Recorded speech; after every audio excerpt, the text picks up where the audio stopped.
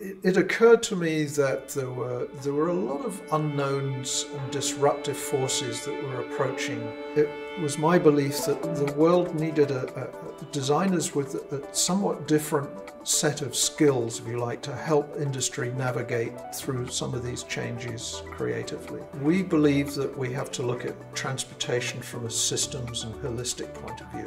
One of the things that we realized as this program took shape was a very interesting intersection between what I call things that move, which is transportation, and things that don't, which is our built environment.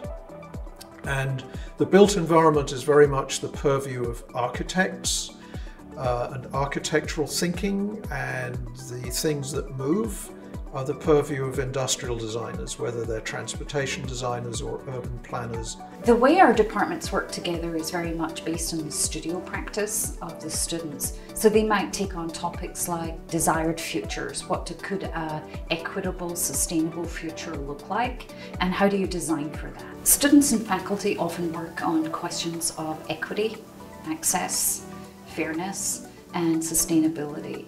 They're incredibly able to take technology, human experience, service, but look at it through the prism of those diversity and inclusive frames. We look at the relationships between the people who live in a community, and we think about, like, how should people really live? How do they really want to live before we design something?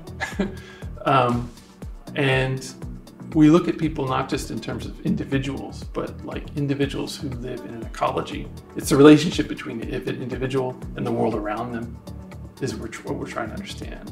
Because it's not just about design. Design is the easy part, frankly. Thinking systematically and understanding people and coming up with solutions. Probably the harder part is like getting things done, okay, with so many really entrenched and massive stakeholders. So our students really need to be able to think strategically, but actually become more like negotiators across very powerful disciplines and stakeholders.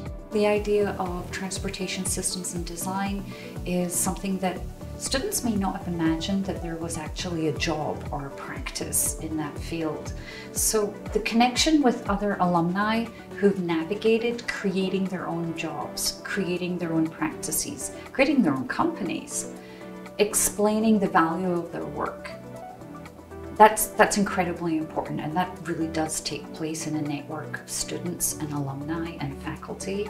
The thing which really caught my attention, and the reason I came to the school, was that this is a graduate program, that you come in will equip you with the basic skills which are required as a designer. But then you can make what you want to make of it. My thesis project started with a very simple question. Why is there a sudden rise of bus rapid transit systems in India?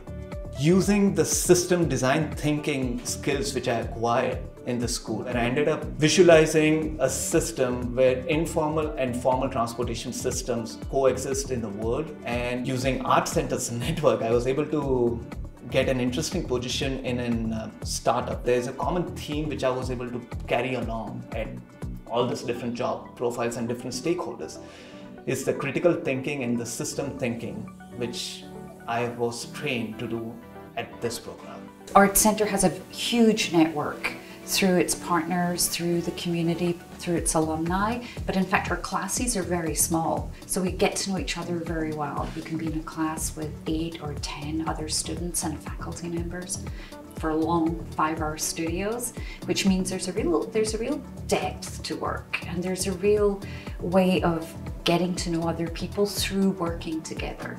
And it extends out into a very, very large community of people who often come back either to teach, to bring a project, to share, to mentor, to recruit. I actually graduated from ArtCenter in 1989. I started in 2012 with the department. In the first third of the program, meaning term 1 and 2, we introduce them to design itself, right? And to transportation. Term 3 and 4, they need to practice what they learned. In the third phase, they need to prove through their thesis project. My thesis topic is about creating engagements in vehicles under highly automation. In the past, people had this skill of wayfinding, and that is kind of like skill lost.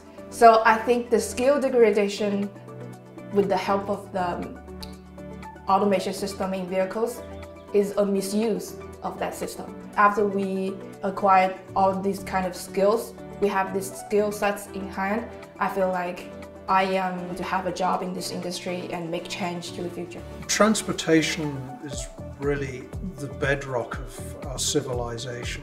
This program is very much about the optimal mix of technological intelligence and human intelligence. The real role for us as transportation systems designers is to design future systems which collaborate, and at the same time the application of intelligence, whether it's technological intelligence or whether it's human intelligence, needs to be studied really carefully to come up with that optimal balance.